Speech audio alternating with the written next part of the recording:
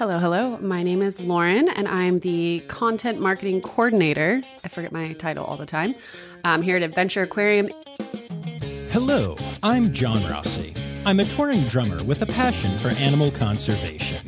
When I'm on the road, I spend as much time as possible visiting zoos, aquariums, and conservation organizations. Now, I want to share those places with you. I'll be talking to keepers, vets, conservationists, anyone who can help me in my mission of connecting my people to animals through their people. Join me on my Rossifari. Hello, hello, hello, and welcome back to another episode of the Rossifari podcast. Y'all, this is an episode that I am really excited to be bringing to you all because it is not just about an incredible professional in our industry here, but it is about a good friend of mine.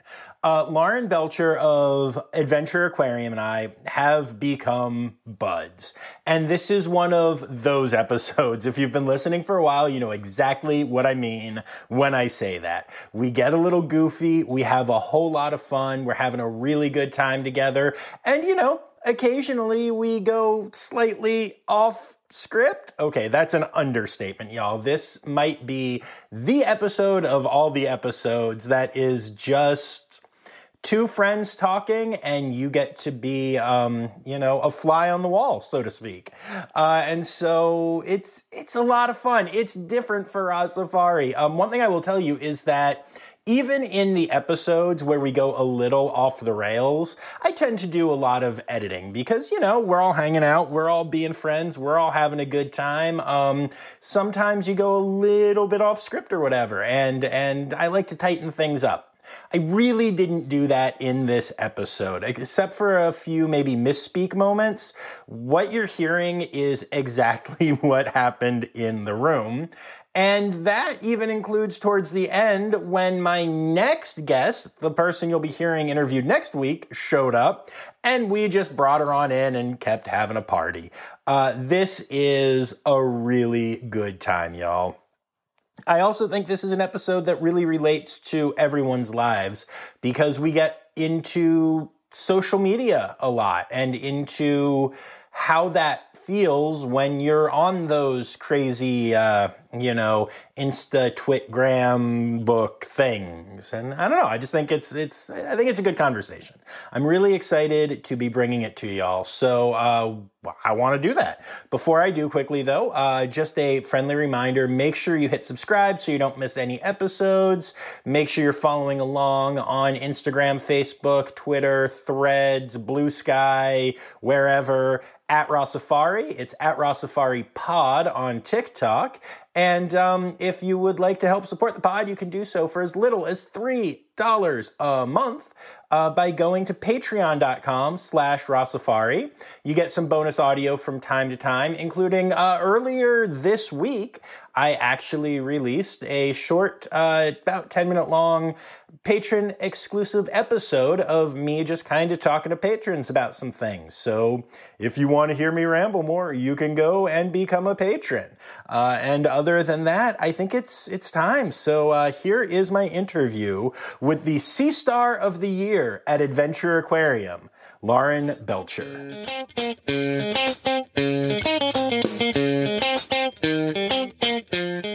Here at Belcher Aquarium in Camden, New Jersey. We're right across the river from Philadelphia. I can see it. I can see it right now. You can see it right behind me. There it is. Yeah, people, little known fact, we have the best waterfront view of Philadelphia. So come on out. You can have a beer or a non-alcoholic beverage and enjoy the skyline. But yeah, that's where we're at. Yeah, she turned around when she said that, which is why it sounded weird. Oh, I apologize. She forgets how microphones work. I'm sorry.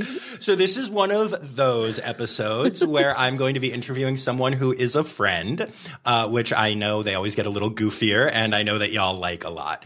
But so Lauren is the person who I have been coordinating all of my Belcher Aquarium adventures it's me with, and we've gotten to be buds. We've hung out here, we've talked, we've laughed, we text, we make fun of people online, all the things.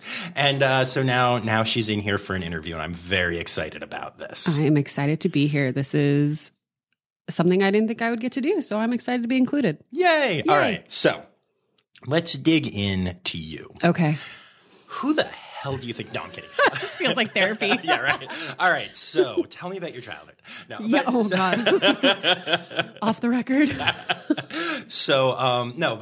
Okay.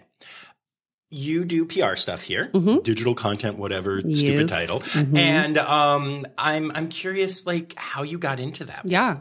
Yeah, it's a great question. It's kind of random because a lot of people don't really get into the field I'm in the way I did. So my background, my undergrad is in natural resources with a focus on conservation biology. And when I first graduated, I worked with the USGS doing breeding bird surveys with a lot of data collection, which was really, really cool. And I realized I love organizing data. And from there, oh, sorry, that was a fidget toy because I must fidget while speaking. Too much to do. We've also had almost no eye contact during this interview so far. I'm really bad at eye contact. Really bad at it. I'm trying. I have to remind myself in my head, and look up. 1, 2. Yeah, no.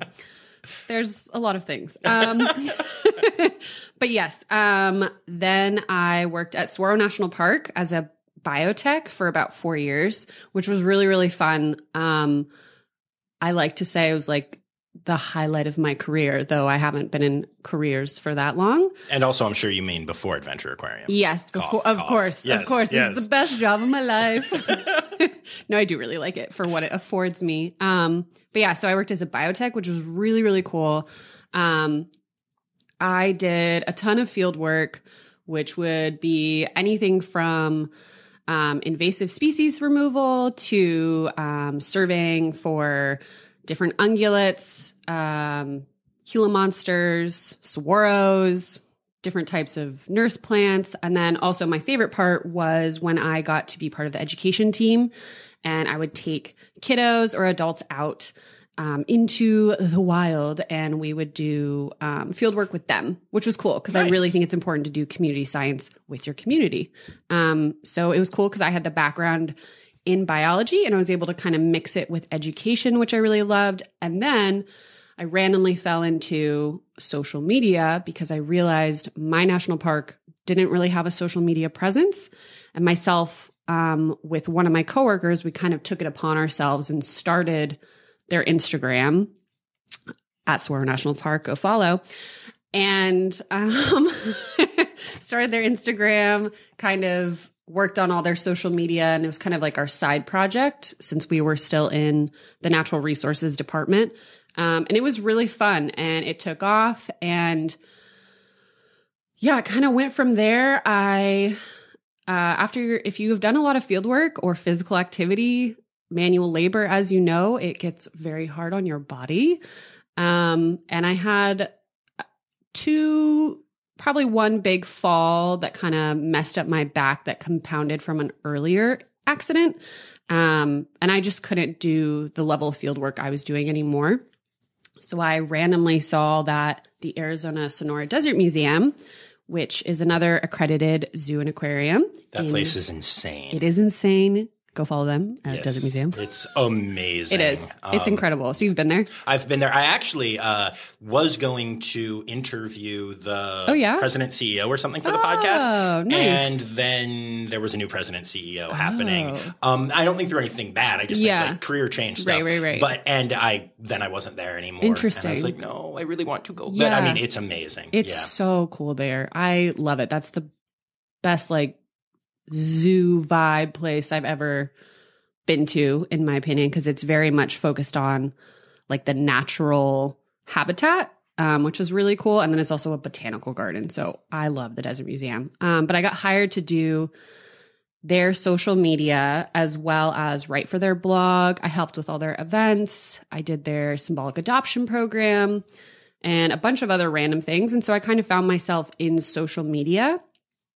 And I got that job because my boss at the time, she had followed Saguaro National Park and she saw their content that they put out. And she was like, this is exactly what I want. It's a mixture of humor with education, which has always been my vibe. I don't think we should take ourselves too seriously ever.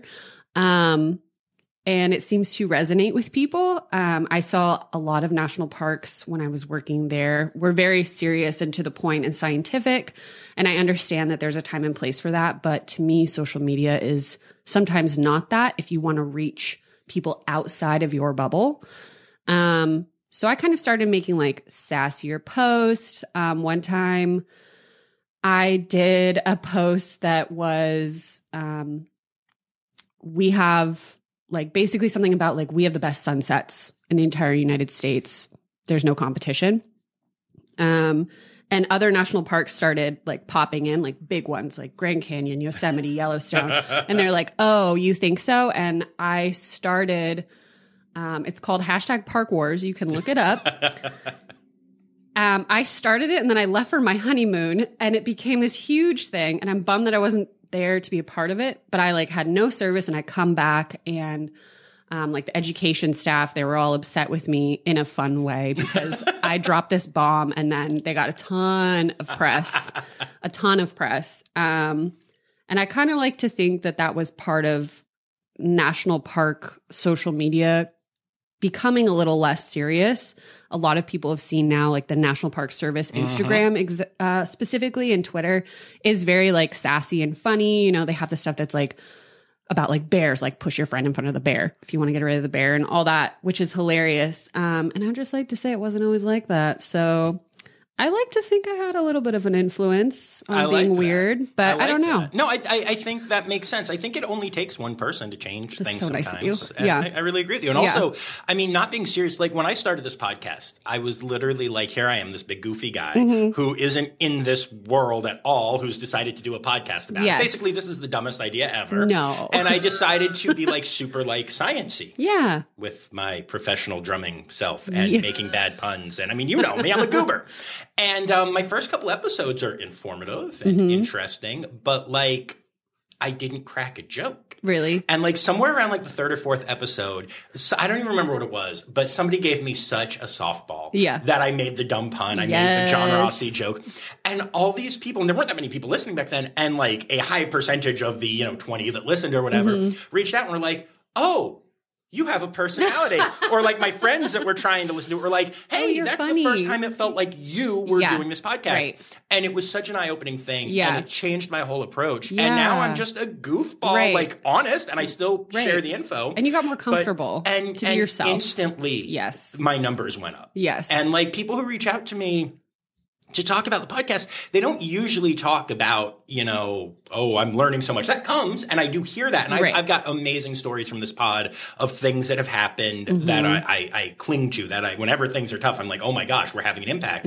But so many people say they stick with it because I'm a goofball. Yeah. And like in my Zoo News episodes, I've started putting at the beginning like 5 minutes about my life or a funny story that happened with me, or even like when my grandfather died, talking about him, like real stuff. Right. And people love that and reach out to me more about that than to the coolest guests. Because you're making that connection. Yeah. And so I think that's really important. Yeah.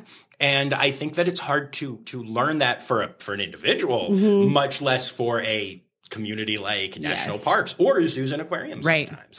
Yeah. And that is something, one of the reasons I wanted to talk to you, on here was because you've had such an impact on the social media at Adventure Aquarium. Thank you. I mean, I've loved this place for a long time, but I've only recently started to love the social media. Thank you. That's so nice. It's true, though. You really come up with some cool stuff, and we're going to talk about that a little bit more. Yeah. But some of the dumb but cool things that you do are my favorite and make me feel like I'm here. Yes. Because when I'm here, even though I'm trying to learn, even though I actually read signs, I'm the guy. I also love running through, and I love the fact that when I get here, I have to run to see turtles first. Of course. Skipping all the other cool stuff that I like. Like little blue penguins, who cares? Yeah, go sea turtles. Yeah. And like when you do the Monday feature where you like run to your favorite thing, that's me at the aquarium when I get here. What's your favorite animal? We should do what's your favorite animal at the aquarium. Oh my gosh, that would be so much fun. We could do that. Okay. If it's not too busy, we'll do it today. Cool. But like I am it makes me feel like I'm here. Yeah. And it makes me feel like I'm with you and with the biologist that you're using that time or whatever. And I feel a connection to that so much more than I do when it's like these are our hippos. Right. Hippopotamuses are blah, blah, blah, which is also important. Right. And you do get that stuff in there too. Yeah. But it's done in such a relatable way. Thank you. And yeah, I think it's really cool. That means a lot. Yeah, absolutely. But so you launched Park Wars. I did that, And yes. go from there. And, okay, well, that was just one little fun viral moment I had. Of the many. There's been a few. That sounds so ridiculous. I'm sure there's like more that I can't even remember. That also sounds cocky. I don't mean it that way. No. It's literally that true. I have a crap memory. Well, also, but also Can part I of say it crap? is just, you can say anything. I mean, you guys are the ones who I'm worried about the content with. I've dropped F-bombs on here before. So, We're good. But yeah, so I then worked at the Arizona Sonora Desert Museum, which was absolutely incredible. That was kind of my first time stepping into a marketing role instead of a biology-esque role. And I felt like a imposter. I felt so out of place in multiple ways because one, the marketing people kind of didn't take me seriously. But then also the biology people didn't take me seriously because I was the social media girl. Right. And that was like my biggest, hurdle almost personally and professionally, because it held me back because I felt like, oh, what am I doing here? Like, I don't know crap about marketing. I don't know, because I knew how to do good social media, but did I know how to do campaigns? Can I tell you what reach and impressions and all these keywords mean and whatever? And so what I found was really successful and what I do to this day is, and kind of what I've always done, like you were saying, once you got back to who you were in your podcast and expressed yourself, your podcast became more popular. Once I kind of just threw away my preconceived notions and like what was frightening me and making me feel like an imposter, I did so much better. So I kind of curated myself to each person that's very much masking in a way. But so if I was going to go talk to the zookeepers, when they first met me at my last job at the Desert Museum and here, I'm very open about, hey, my background's in conservation biology. Hey, I used to intern at the Reed Park Zoo. I guess I forgot about that part. Fancy. Yes, I did that. That was fun. And I know about animals in a zoo setting. I know about animals in an aquarium setting. I know about conservation. I'm super passionate about this. I'm passionate about the animals you are passionate about. And I want to show that through the screen, which I think made people much more comfortable and confident in my abilities once they realize, like, I'm not just going to come in and be like, I want a picture of the porcupine doing a headstand while it is eating a pumpkin pie for Thanksgiving. Like I was aware of the limitations. I was aware of the safety, which is huge. And I think a big thing is I'm really aware of the time that zookeepers have. They have no time. They have a huge job to do. And I've always been very respectful of, okay, let's schedule something, but I understand if we need to do it later. Hey, if you're not comfortable with this today, we don't have to do it. Very much focused on making the keepers and then their bosses, so the curators, comfortable and confident in my abilities so that I'm then able to get even better content to share because they're confident that I'm not going to put out anything that could be taken in a bad way where we could get, under fire for something. But yeah, so I think that's one of my talents is really connecting with people and finding that common ground. So I worked at the Desert Museum for a while. I did events, which was super fun. I really liked working on events and kind of bringing forth my creativity side and organization and being like a leader in that sense. But yeah, that's kind of where we're at. And then I moved to Philadelphia during the pandemic. That Always was a good time. That Always was a good time. A great memory. Gas was $1.09.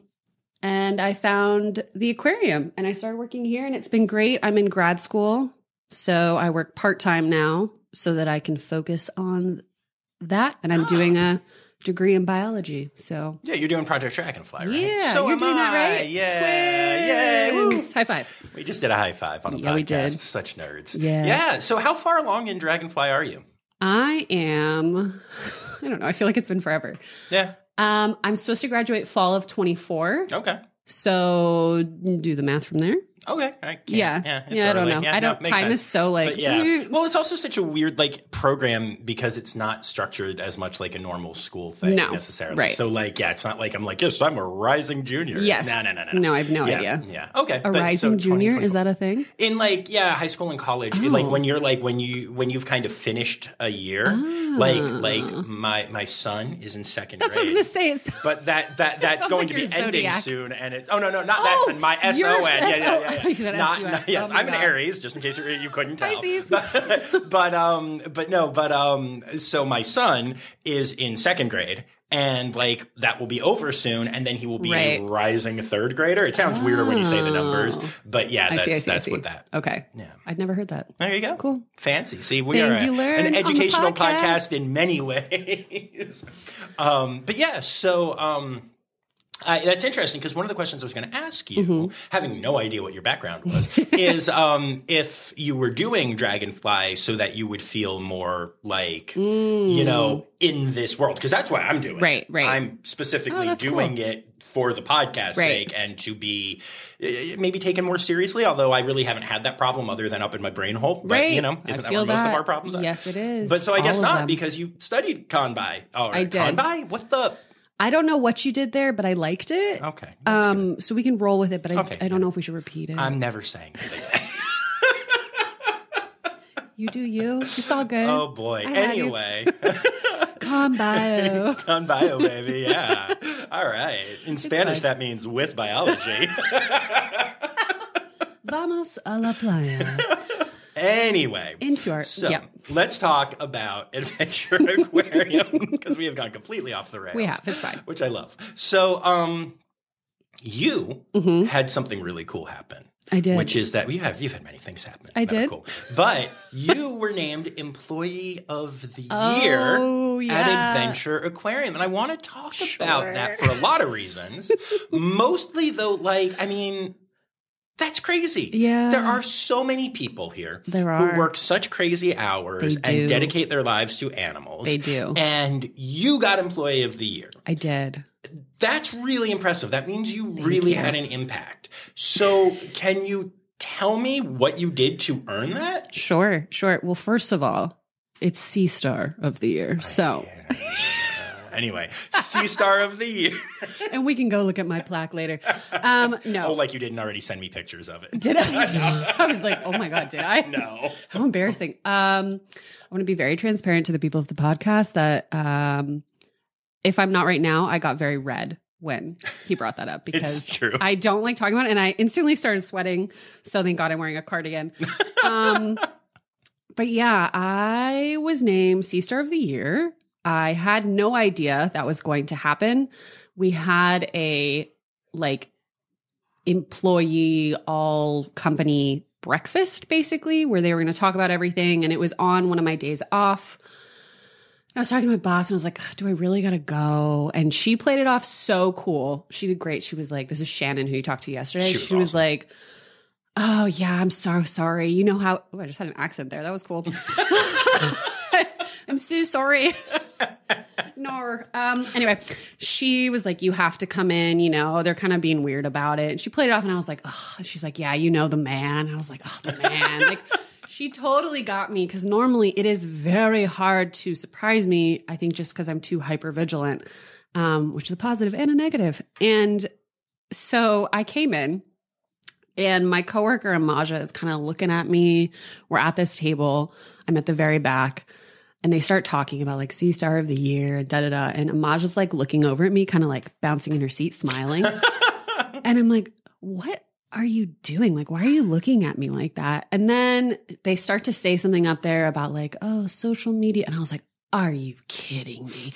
And I literally slammed my head down because I was embarrassed. hit my cranberry juice. It went into my hair.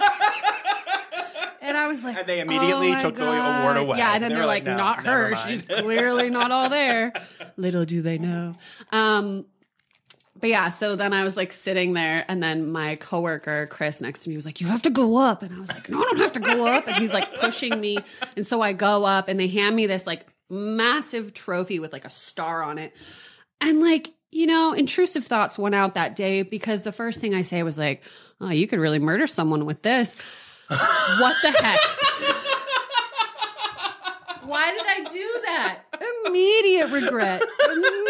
Immediate. Like, I'm in front of everyone into a mic. Oh my God. Like, what, Lauren? I couldn't even. So I take that and I'm like, well, great. Good job. And, you know, I very quickly, you know, said like, thank you so much. Oh my gosh. Couldn't do it without all of you, which is so generic, but is so, so true. Also, I would like to say I can do social media and be in front of a camera, but if I'm getting called out in front of people, I would like to crawl into ocean realm and just swim with the sharks. And like, that's the end. That's it for me, whatever. So it was not my favorite moment. So if anyone from the aquarium is listening, I do want to say that I appreciate everyone I work with. And there is only one way that I am able to get that award. And that is through everyone that I work with being so open to my crazy ideas, learning how to be on social media, being open to being on social media, because a lot of people are afraid of being on camera, which is totally valid. I'm still afraid to be on camera sometimes. But we work through it, and people actually come up to me saying like, oh, I'm really proud of myself. Like, I did something that like scared me before, and now I kind of want to do it again. And I really love harnessing that confidence in my coworkers. And I tell them all the time, like, hey, this is something you need to add to your resume, like immediately. Go onto your little Google file, add in this thing like, oh, I worked with a social media person. I created videos about education. Anyway, I'm getting off track. Sorry. It's very calming for me. Your question, as we started with, was why me? You know what? Out of all the people that work here, I think a huge portion of people deserve Employee of the Year. And to get it's Sea Star of the Year. Sea Star. I'm so sorry. I can't believe you got me. You got me. I am a sea star, just splat on a window. I just always think of Finding Nemo, and there's like a sea star, and he's like dancing. You can't see this, but I'm dancing like a sea star. Y'all, this is a very, I wish that I had a camera on this one. This is a very visual. Even as visual. Talking about this, she is just hiding her face, but doing it in such a way that her mouth is not covered so that she can still speak clearly, which I'm trying to be good for the podcast. I'm learning. I took off all my jangly jewelry, and I know. But yeah, when I received that award, I felt and still feel a little bit of imposter syndrome. I think most of us feel that way when we are recognized for the work that we do, which I think also makes me think a lot about, well, maybe we need to recognize people a little bit more in general. I know there's a lot of like hubbub and conversation about, you know, everyone getting the Green Participation Award and whatnot. But I think there's a lot of people that are doing incredible work here at the aquarium that should be recognized just on a daily basis for doing a great job and being a great coworker and a great human. And I don't really know how to explain why me. I think that I am only able to do my job and show off the aquarium because I have incredibly hardworking coworkers. And I know it sounds really cheesy and it sounds like I'm like trying to like be like, oh, I'm so humble. But it's true. I think, you know, anyone here from the front of house staff to the husbandry team to HR to anyone here, if we don't all work well together, we can't show off the animals. And at the end of the day, that sounds like, you know, we don't want to show them off, but we do want people to come and learn about the animals here. And the best way for us to get people to learn about conservation and be interested about conservation, maybe change their mindset that they previously had, is through kind of showing people these incredible species, animals, and plants that are in this world. And I think all of the people I work with are very passionate about that. So that's my long answer to your short question. All right. Well, that's all the time we have for. No, I'm kidding. He's like, get out. No, that is cool, and I can tell that you're being very authentic with the thing that you're saying, despite the fact that you're right. It's what everybody says, but like it's often true, and that's important. Yeah. You know, but I still want to dig into this a little bit more, though. I'm not letting this go. Just in terms of like. What you just said is 100% true. Yeah. But what did they say? What was your impact that led to that? Sure. Was it team building stuff? Was it getting bigger numbers? Like something led to that other than them just being like, who can we embarrass the most? Who will take this award and not kill people with it? Oops. Just disclaimer, that did not happen. You know, I kind of wish they had told me a little bit more, preferably in private, about what they liked about me. If I'm honest, they basically said kind of generic things at the awards ceremony.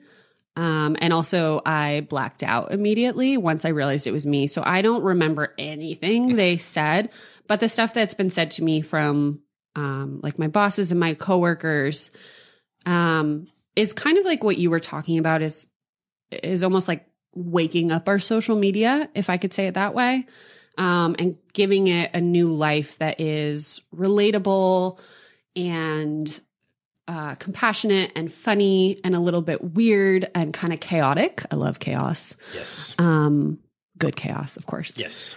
And I started our TikTok account. See, and even now I'm like feeling, I feel lame saying that. And I think that's so funny because I'm aware that TikTok has like a huge presence in not just the world, but like the conservation world. It has a huge presence in education. But like, even if I tell people like, oh, I started our TikTok, like, see, I got quieter. I started our TikTok and I got us to over 100,000 followers in under a year. And I had a lot of viral videos and yada, yada, yada. I still feel that imposter syndrome because part of me has a little voice that's like, who cares? TikTok's stupid. Social media is stupid. And I will say, honestly, part of me really hates social media. But yeah, I think we can get back to that later. That was a little drop, but, I mean, I'm actually with you, so I get it. Yeah. It's a love-hate relationship. But yeah, so I don't know. I think what I said, I breathed life into our social media. And also I think a big part of it is I created a connection between the marketing team and the husbandry team that was not, to my understanding, was not very prevalent before. I don't know what that was. Sorry. There was just a sound above us that sounded like a little giant. Yeah, it was interesting. So if this is our last podcast together and this falls, it's been fun. But yeah, I don't know if that's a good enough answer. I think just like creating those connections, showing off our team, making our team feel more connected to the aquarium, because specifically, I also want to make sure that I shout out like our husbandry team is, of course, incredibly vital to the success of the aquarium, but so is our front of house staff. So our guest experiences and our guest services, you know, they deal and do incredible work. That didn't make sense, but they deal with a lot and they do incredible work. They do a lot of the education on the front lines. They work with all the people. They answer all the questions. They deal with all the difficult people. Mm-hmm. And I think one of my goals for this upcoming year is to kind of connect a little bit more with our guest services and guest experiences, because I mostly work with the husbandry team, right, which makes sense. Mm-hmm. But yeah, again, another long answer. to your question, I think I create really good connections. Absolutely. And I think I make people proud of where they work. That's really cool. And that's important. I mean, that's really important. I think so. And I think you're right, especially on the guest services thing too. I think that's a good idea. I will tell you, I mean, I had, back before I was Mr. Rossifari, I somehow got overcharged for a sea turtle meet and greet here. And I realized it when I was here and, went up to the team. And I mean, I was chill. I'm usually chill. Yeah. But just the way that they handled it was really good. Yeah. And like, that was, those little things make a difference. And like, it did not take away from my day. Yeah. It did not take away from my experience with adventure. Right. I did not have that vibe of like, ugh, if I walk in, I have to see that person again, Sure. And it was cool. It was quick. It was easy. Good. I was frustrated for all of 30 seconds from the time I realized it to the time that I spoke to them. And then they were like, cool. We got you. And I was like, cool. All right, moving on. Yeah. And I went and I had a great day at the aquarium. Perfect. And I'm that so kind glad of to thing hear that. is cool. Yeah. And I do think it's really important that, teams feel connected. In this industry, there's a lot of not that. Yes. And I can see in the social media stuff that you do, and also in the fact that you hang out with a lot of these goobers outside of work, that you're doing team building, that this is a very tight-knit community. I find it very interesting. The number of people who follow my Insta and listen to the podcast because of talking to other people here, finding out about it. And then they feel comfortable enough to like reach out to me. Like I've talked to numerous biologists here just on social media in a like friendly way that I've not talked to on the pod, that I've not met here. Right. But just like, it's like I get to be a small part of that community. Yeah. And because there's that community sense, I don't get that at a lot of facilities. It's like I'll meet, Bob at a zoo and then the next time I'm there, I'll meet Jane. But Bob doesn't talk to Jane about it and stuff like that. And here it seems like a really big thing. Yeah, most people know each other pretty well. It's pretty cool. Yeah, I think it is really good. Of course, there's like, the separations that we have between like, say, our bird and mammal team and the fish and invertebrate, but like that's just from where you work. Well, yeah. But yes, everyone is very connected and it's cool. And I think I'm thinking that I forgot what I was going to say. So take that out. Excellent. I will do that. Or leave it in. One or the other. Do what you want with it. It's your podcast. No, but so you mentioned having a love-hate relationship with social media. I do. And I do too. Like my personal Instagram and my personal Facebook are basically dead. Yeah. Every once in a while, I will throw up something about a gig, or if I get a real cute pic of my kid or something, I'll throw it up there. But even then, I'm like, I've already texted it to the people that I care about saying it. Right. Like, I don't care if one of my high school friends who I haven't spoken to in way too many years sees this picture, really. But then for Rossifari, I have to be like, everyone pay attention to me, always. Yes. And I am bad at it sometimes, and I feel guilty, and I don't keep up my TikTok as much, and I should. I have 30-some thousand followers on there. Go give them stuff, but it's a whole nother Wait, is that app. Rossifari or TikTok? Yeah, okay, cool. And it's like, even though my following on Insta is smaller, I like Insta more. Well, if you connect with those people more, and when you like a certain platform more, it comes through in the work you do. So I think that's important. Yeah. But I want to do it all. Like I wish I could get paid to do this. I wish that Rossifari were more of a job where I could put in more time because, it's not. Right. And I would put in the time, but even then I'm always like, whoa. Yeah. Is there supposed to be a car back behind us just turning around and driving? Oh, this happens occasionally. Welcome to Why are you driving backwards? Delaware waterfront. Why are you driving backwards, this sir? Is common. We have vehicles that just come and drive on I don't even know how they do it. It's a pedestrian pathway. I don't know who this is. Sir. Maybe they're getting the trash can? No, they're just walking. Are they just trying to avoid to pay for parking at Adventure Aquarium? You know what? That's valid. Goodness. Anyway, we'll get back to the podcast, but that's insane. Like there's just the person there. Yeah. When I first started here, I kind of like alerted people, and now I found out that that's just pretty common. All right. Yeah. Well, so who knows? They just drive along. Who knows? Yeah, it's not the worst and weirdest driving I've seen in the Philadelphia area. No. But cool. So tell me about your thoughts, though, and why you have this love-hate relationship. I think, so I'm just like you. my personal social media has gone to crap since when I'm professionally working on social media, because I don't have the wherewithal or brain capacity to think of any sort of caption, even if it's like, this is me at the beach. Like, I don't care. I don't want to size the photo. I don't want to edit it. I just don't want to. But I do it occasionally because it is fun and I do miss it for fun. But anyway, my love-hate relationship happens because I think social media, and everyone and anyone has probably said this, can be incredibly toxic. Social media really kind of hones in on comparison, which I think as a human species we struggle with, and can really affect your mental health as someone who already has diagnosed everything. I'll just put it there. I was about to list and I was like, I'll just leave it there. Mystery. Who is she? You can probably just guess by everything that you've said about me. She won't make eye contact. She rambles. She changed subjects quickly. To be fair, I didn't say that second or third one. That's just evidence on the podcast. And I'm literally playing with a fidget toy. And I asked John if he wanted one. It's true. I just think comparison, this is such a cheesy quote, but it is so true. Comparison is the thief of joy. And even if we know intellectually, from what you're doing with your life, from your job, from your friends, your family, what your family structure looks like, to how you physically look, what you are physically doing.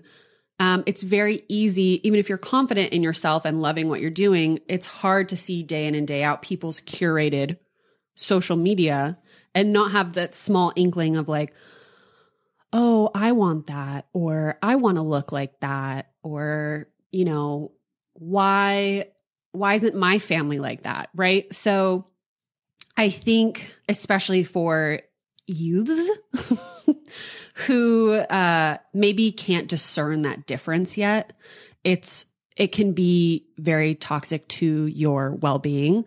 And I don't like how I feel when I'm on social media too long, just mindlessly scrolling, doom scrolling, if you will. It's such a good name for it. It's a really good name. I hate and love all of the new terms that come out and then everyone uses it. You're like, oh, doom scrolling, gaslighting, blah, blah, blah. They're all very true and good to know the lingo. But yeah, I just feel when I take social media hiatuses, I am more of myself and tapped into what I find is important, hanging out and being with myself or people I love, which I also love myself. So I'm going to put that in that context. But so with social media, I have to do it for my job, right? So I am constantly on this creativity, how can I make something the best it can be grind? And for me to go do it personally ever is not going to happen. I just don't have the bandwidth for that. But I mean, no, but because what you said is very real. It comes down to comparison, and it comes down to algorithms that don't understand what we're doing. Right. And I will spend an hour coming up with a brilliant caption and get 30 likes. Right. And then post a photo that's slightly blurry because I wasn't really focused on social media that day. Right. And a caption that's like, this is a hippo, and get 200 likes and be I hate everyone and everything. Right. I remember literally going super viral with, the drumming with Emily the elephant video. That was incredible. That. Yeah. But then my very next video was me, was Red Pandas painting with paintbrushes. It's insane. And no one cared. And red pandas usually go more viral than anything I do, in general. And I was just none of this makes sense. None of this is logical, whatever. I had an experience once that I think kind of plays into what you were talking about. I'm going to share two quick stories. So first of all, I was on tour with $1 Million Quartet. And it's always been my dream to be a touring drummer. That was it. So I love that you just dropped that. That was so cool. The thing. But so I'm on this tour and I'm literally on a tour bus. Yeah. I am in my bunk on a tour bus like I always wanted to be. You have a bunk? Yeah. Oh, wow. Yeah, okay. Yeah. And I'm cuddling my stuffed red panda red and I'm doom scrolling and I come upon somebody who booked a small gig at a theater that I wouldn't take the gig probably if I wasn't working because they can't really afford me. And like, you know, I'm at a certain point in my career and great for this person, but right. And I started to feel jealous as I'm on a tour bus. And I was like, right. I'm putting this down right now. Good. And Good luckily I realized that. Yeah. But like, it was a weird moment being jealous that they booked when I was literally, and I don't remember what show it was, but it was like a show that I wouldn't want to do. And I was doing a show that I love. Right. And again, in a bunk on a tour bus, being driven to some gas station so I can pee at 4 o'clock in the morning. You know, like this is the dream. Yeah. Kind of. And I have had the same exact thing and before. Then recently, okay, so I'm doing, I hope no one listens, but whatever. I like being open on this podcast. Everyone should listen to this one. I'm doing a production of a show right now, and it is a show that I love, and it is not my favorite production of it. Great people, but just the show is a bit of a mess. And I saw a picture from it with this really excited post, like, coming up on a big weekend of shows, blah, blah, blah. And it didn't register immediately that it was my show. And I started to feel pangs of jealousy for this person. Interesting. And then like, because it was just like, I was just scrolling quick and I just saw a picture of the show and I was like, oh, I would love to be in.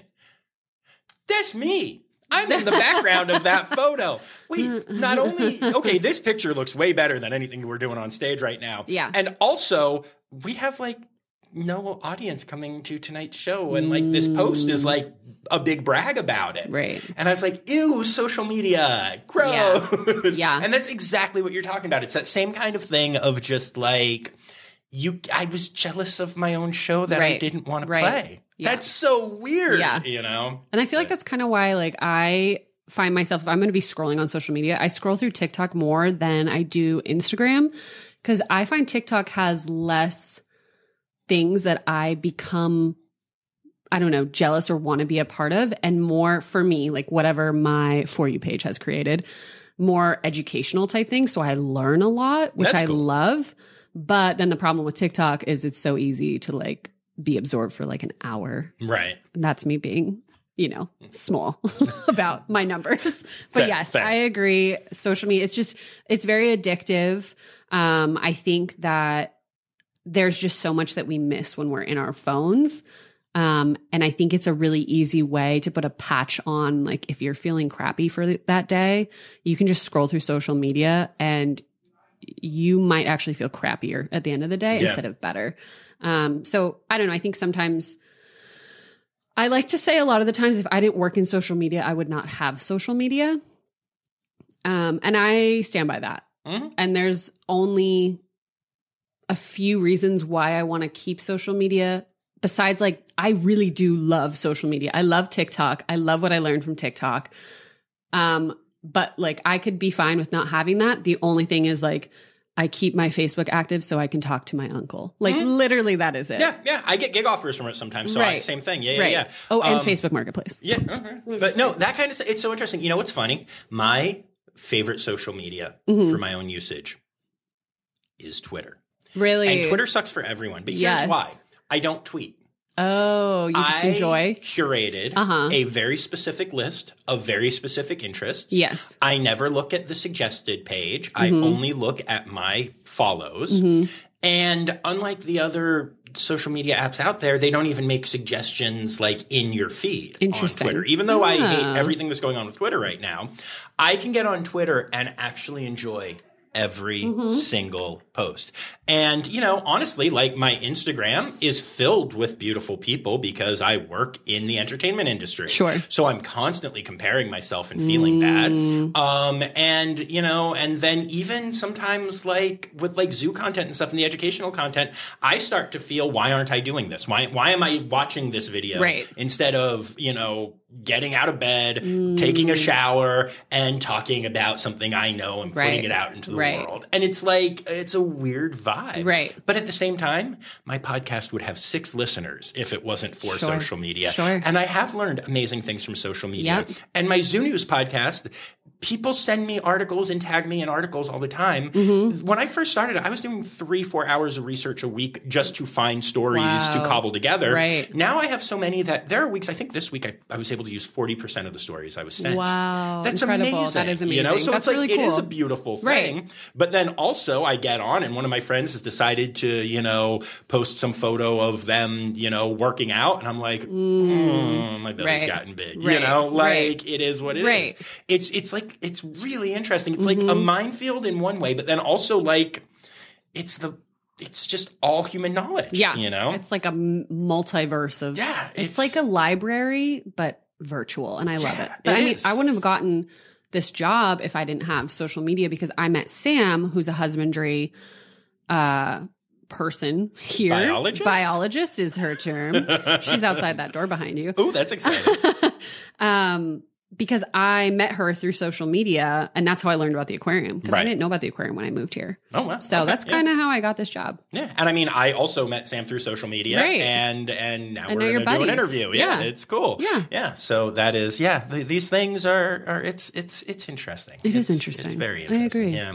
There will be papers, like I'm sure there already are some, but like it will be interesting. I won't be there, but 100, 200 years from now, see what people think of this time. Yeah. And the misinformation. And, you know, I had like 10 people send me a baby peacock the other day and it's fake. It's an AI art rendering. It's interesting. Beautiful, but it's anyone who's ever seen a baby bird knows what they do and don't look like. Right. And it was this like gorgeous little, like adorable. I wish it was real. Right. You're like, I don't look like that. I was like, no. Yeah. But so many people just sent it to me with the best intentions. Right. Have you seen this? I didn't realize. Right. And I'm like, that's really interesting. But yeah, AI is going to take over. We'll see.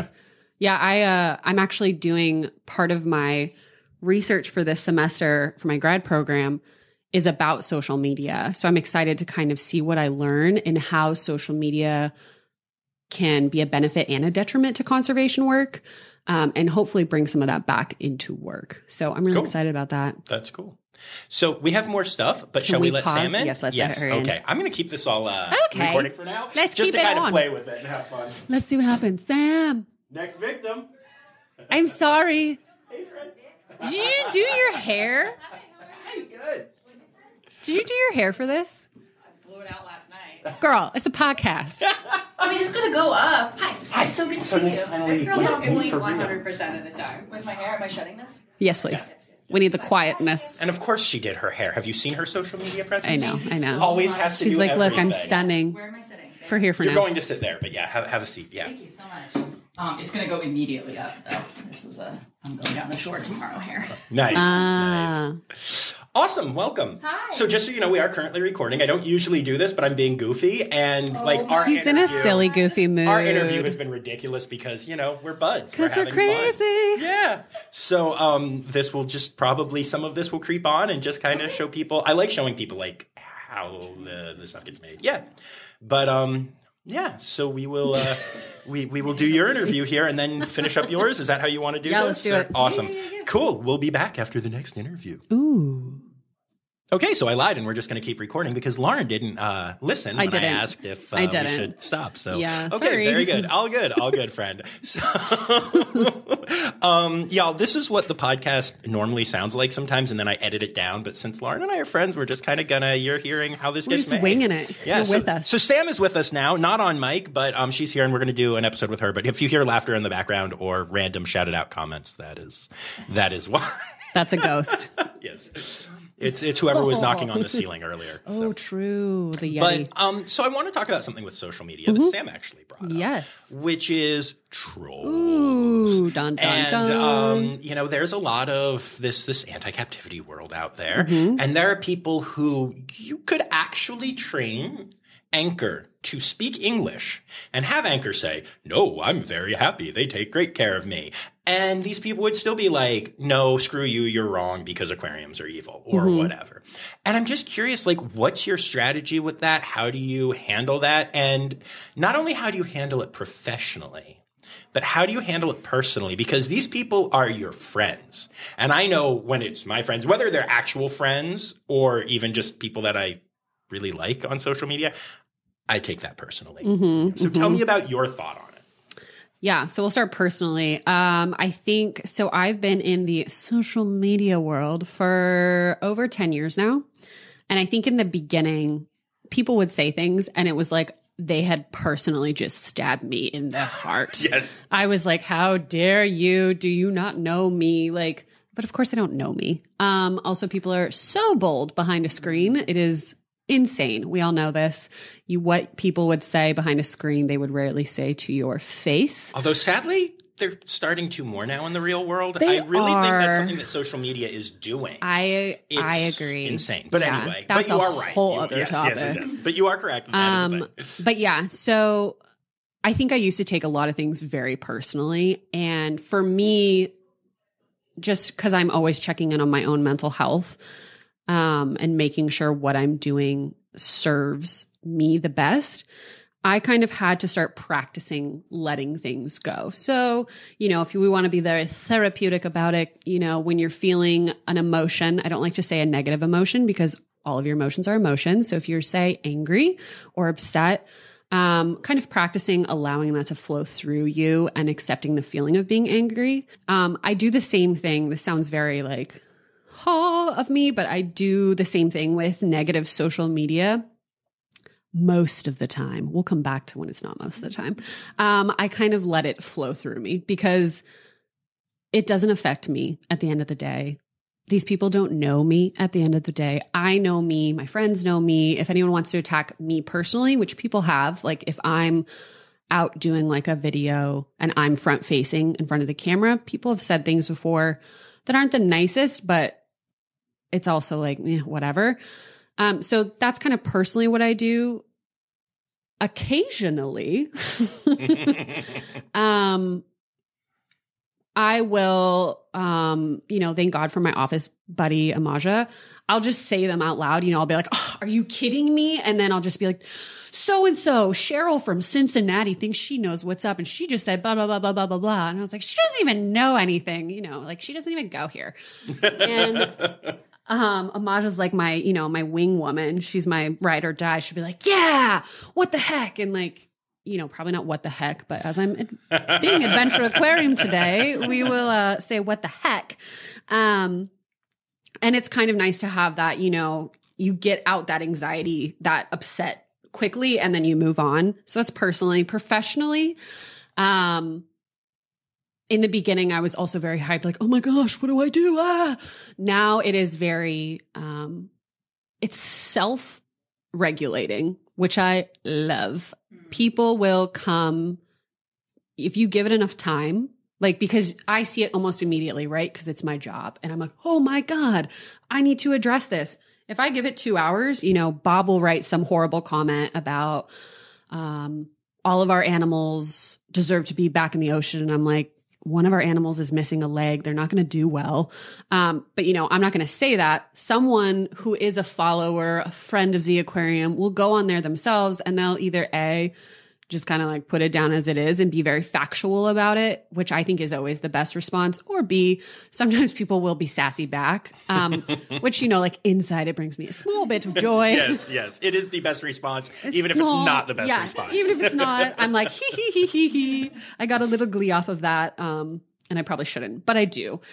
So professionally, a lot of times I just let things self-regulate. And then also kind of what I learned is there is some people, and I can tell by how they write, what they're writing, and how often they're writing, that it does not matter what I say at all. They are never going to respond or listen. A lot of times people, when they comment on social media, they just want to get their opinion out and show the world that they're so smart or like whatever. Wow, that was a lot of like internal like judgment coming out. But it was also very real. I mean, I deal with these same people. Yes. Like, I've had some crazies. Yeah. You get those people, like I could tell you a list of who those people are, but I will not. But I just ignore them. There's nothing I'm going to be able to do. And honestly, a lot of times them putting a comment out there looks worse on them. Yeah. Actually, I would say all the time. It looks worse on them than it looks on us at all. And then there's the few, it's fairly rare that I will step in and write something. usually if I'm writing something, it is in response to like an animal welfare complaint. Right. So like this exhibit is too small. That's a common one. And we can explain that, oh, they have a night house. Oh, they have, this other area that they fly in. We have an upstairs aviary. All those things, those are important because a lot of people don't know because they don't see. And I think that's a valid concern. But that's also something that we don't just like parade around. We do behind the scenes stuff, but we're not like, look at our entire facility. And that's, part of safety as well as just kind of visually. People don't really like to see behind the scenes stuff as much. But yeah. I feel like that's more of a factual answer than a feelings answer. Because like you said, some people want to get their feelings out there. And you're like, okay, well, I'm going to respond in the scientific, regulated and perfected answer. Mm-hmm. And, hopefully that alleviates this feeling that you're having. Yes. If it doesn't, you can go ahead and do further and investigation or go look it up online or something. I agree. Yeah. This is Sam. She's coming in. Yeah. She added in a little fact versus feelings. I don't know if we do either. Fact but versus feelings is always yeah, fact versus feelings is yes. That makes a lot of sense. I actually really like that terminology. Yeah. Yeah, I'm happy to engage with people that seem worth engaging with. Sure. And sometimes I find out that I'm wrong, and then I'm like, oh, now I'm in it. Yeah. But normally, Sam, you mentioned before we were recording here that like you've seen me jump in on stuff and like try to help out. I think that is an important thing that I do as an inside outsider. Yes. I have an amazing understanding of this industry now. I have been behind the scenes all over the country. Mm-hmm. I have seen things that people don't get to see and can describe them. Right. But I'm also not paid by any of y'all. Right. And I've also had moments where I've called out zoos and aquariums when things weren't great. I've tried to work behind the scenes or whatever, or sometimes on the pod. Sure. And so I can be a trusted voice if someone will listen and will let me explain that. But like I've had people be like, oh, you're defending whatever, Bob's Aquarium, because we're just everything's Bob today. Everything is Bob. And you're defending Bob's Aquarium and you work for them, so blah blah, or they pay you. And I was like, no, they don't. No. I'm actually a member, or actually, no, I would trust me if I could. I could probably get bigger by exposing something, but I go to these places, I see the things, I'm comfortable, or I wouldn't feature them. Right. And honestly, this one reason I've stuck with accredited facilities. There are good non-accredited facilities out there. There truly are. But I can't vet that. Yep. And my biggest fear, and I mean, this could still happen at an accredited facility. There are places that have issues and that changes. But my biggest fear is I'm going to show up somewhere.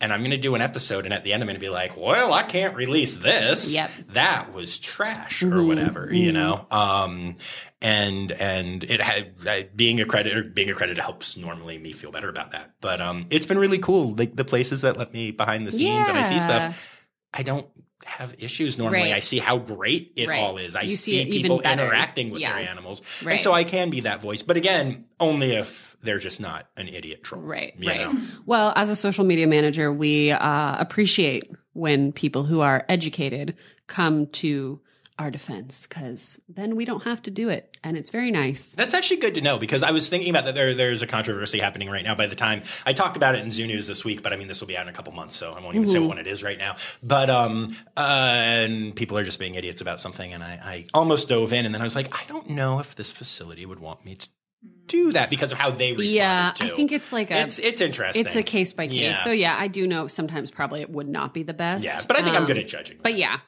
I bet you are. And honestly, it also depends on where my mental capacity is that day.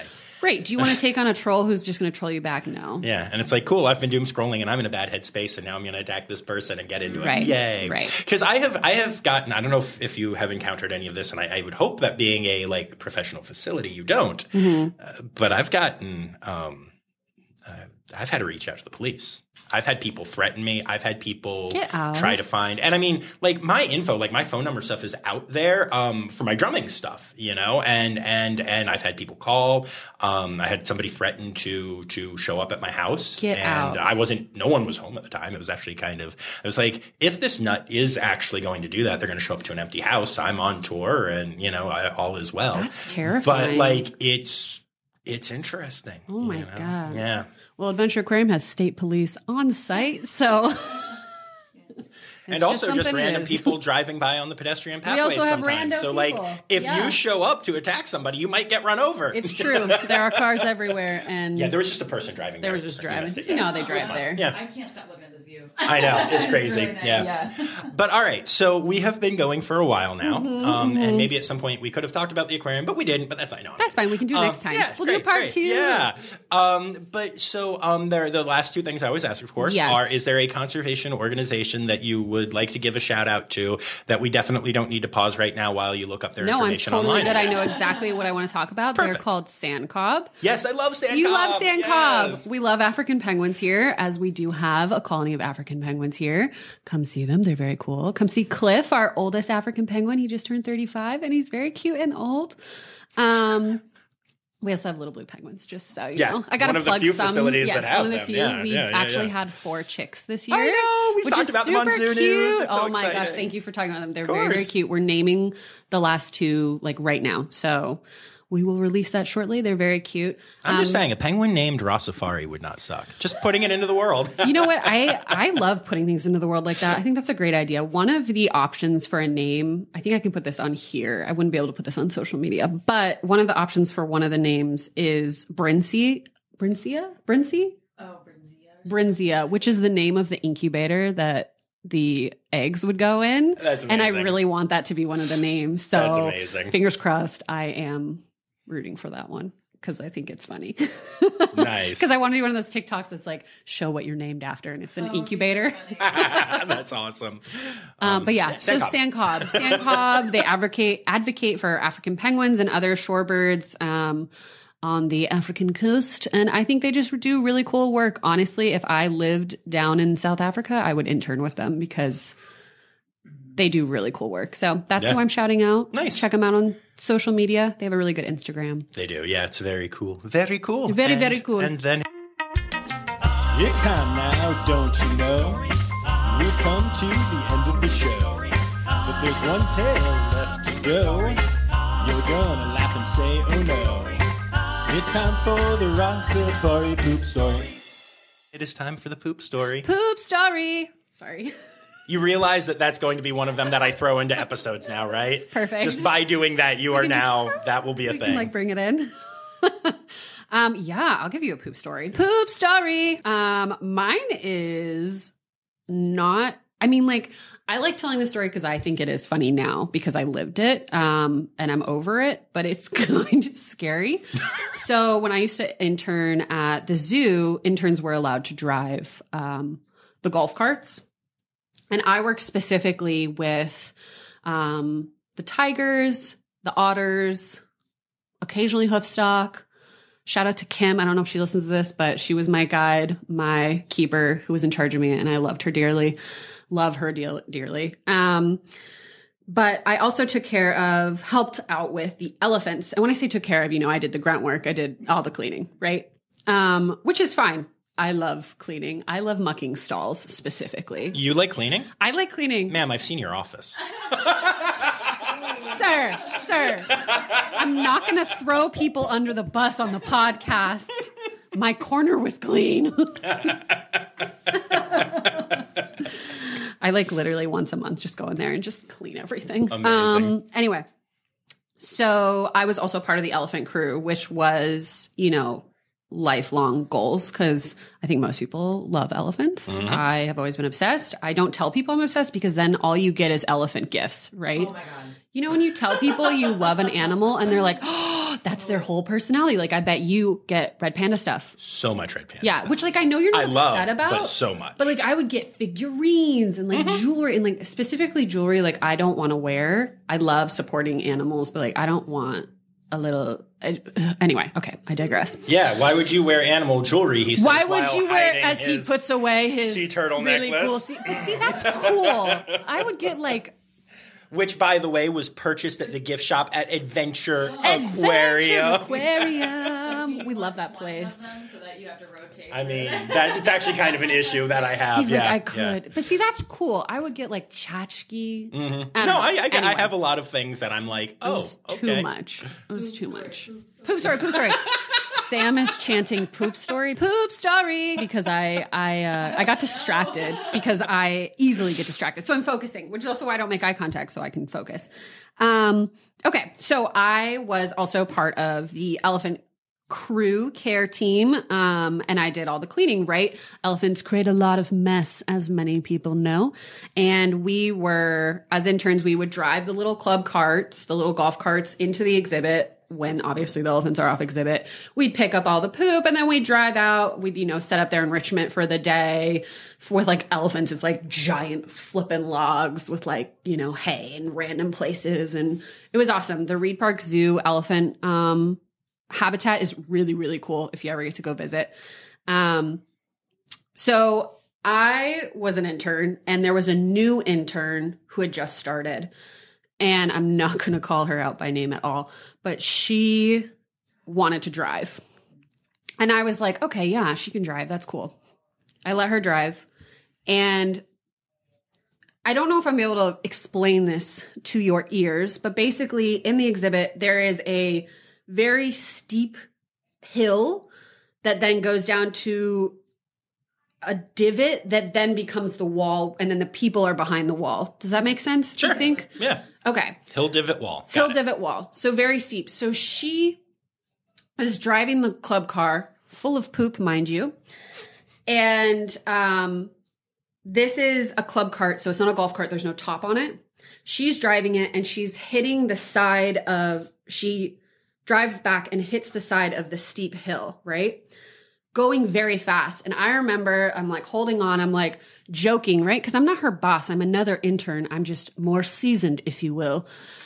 And I'm like, slow down, speed racer. I literally was like, like finger gunning, like, like joking, but also like, slow down, right, dude. Like, this is fast. She hits the edge of the hill, steep hill, going too fast, and then tries to correct her turn too fast. The whole cart flips over. Ooh. I push her out to the side that's like the flat side. And I was about to turn around so I could show you visually, but then you can't hear. So I push her out as we're kind of turning. So she flies to like the flat side, but with the gravity, I go under the cart. Oh, shoot. And it completely flips over on top of me with all the elephant poop. Oh, no. And drags me down the hill. Oh my God. Yeah, it was really bad. I'm like laughing, but it was really bad. Yeah. Sam is aghast. I'm going to tell you what she looks like on the side. This is actually why Lauren works at an aquarium now, because they don't do golf carts at aquariums, only at zoos. Do golf carts. And, I don't even know if I'm supposed to tell this story, but whatever. Like, I'm like thinking back, I'm like, did I sign paperwork? No, I'm sure you didn't. I was in college. It was forever ago. I like roll, skid down this hill, and I don't know how I did this, because this is sounding like I'm bragging, but I'm not. I not only pushed her out of the cart, I positioned myself so that when it flipped over, I wasn't crushed because I was in the seated area, like where the dip is, where your legs would go. I like moved my body in there, but I still got dragged down by the cart on top of me. So then I'm just laying there, and elephant poop is everywhere. Everywhere, but it's not on me. It's just like surrounding me. Like, it was like, I would imagine if like a drone was above me, it would be an amazing shot. Cause I'm just like, what the hell just happened? And there's just like, a cart on top of me. It's like wheels are spinning still, right? And there's no one around. And then like everything's quiet. And then everyone's like, oh my God. And they're like running towards me. I'm miming running, just so you know. They're running towards me. And I'm just like standing there, like laying down there. And someone comes and just pulls me out from underneath, which after I did my wilderness first responder training, I found out that was not the way to take care of a possible neck or back injury. No, it is not. Thankfully, I was mostly okay. So she yanks me out. And they're like, oh my God, are you okay? And I didn't know at the time I was having an adrenaline rush. And I was like, oh yeah, I'm totally good. Like, totally fine. I just need to sit here for a second. So I'm sitting there. And I'm like, oh, that was really crazy. That was crazy. And they're like turning the cart back over. They're like, the poop we already picked up, they're like putting it back into the car. Like, we got to get ready for opening. And I'm just like sitting there like, what the hell? And so they drive me to the office because they have to like take a statement or whatever. And then when they find out what it is, they're like, you have to go to the emergency room. And I was like, do I have to? Like, I feel fine. I'm sitting in the office and I call her my keeper, but Kim, my head keeper in charge of me, she comes in, she's like, holy crap, I just heard on the radio. She did not say crap, by the way. Holy crap, I just heard on the radio that an intern got hurt and it's you. Like, are you okay? And right when she said, are you okay? The adrenaline dropped and it all hit me immediately. And I started like sobbing and the pain hit me.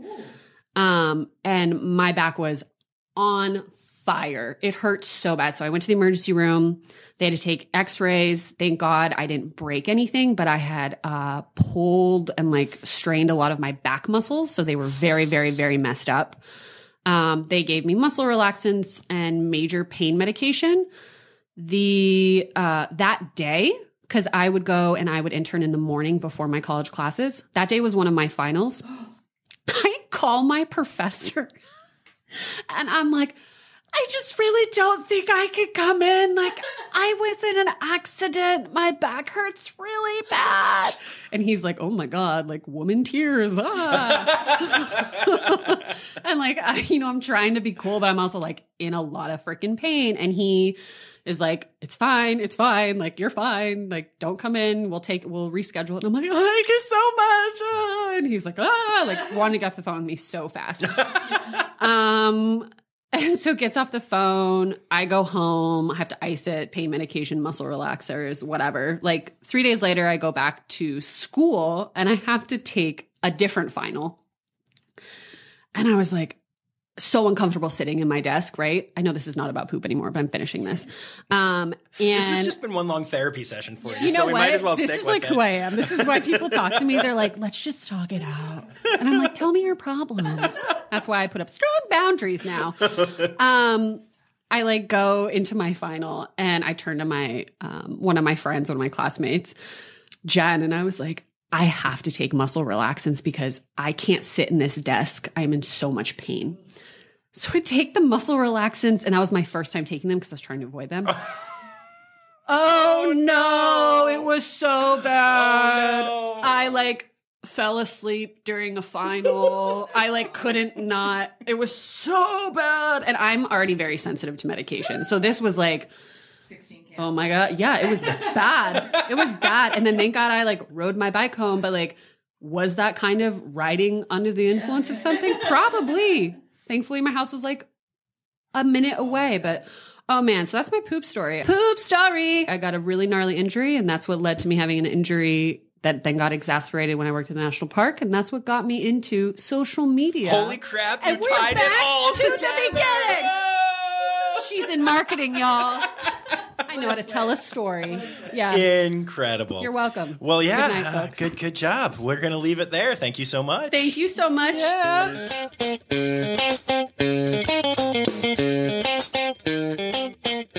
All right, y'all. So there you have it. You know I love having a friend on the podcast, and Lauren is definitely that. I hope y'all enjoyed the goofiness and the fun that we had as much as I did.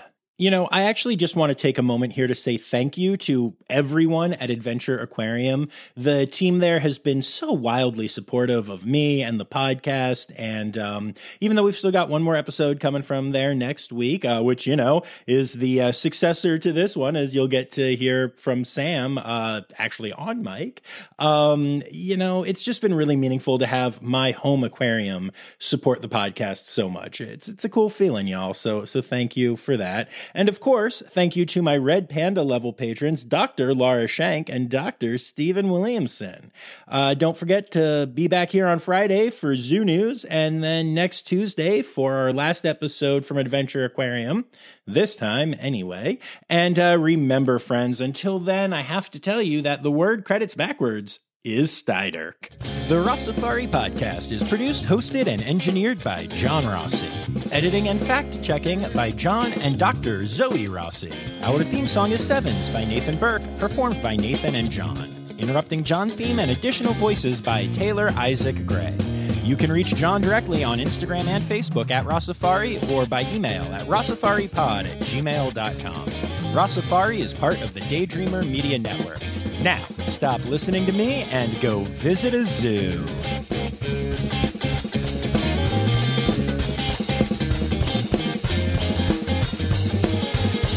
Poop story.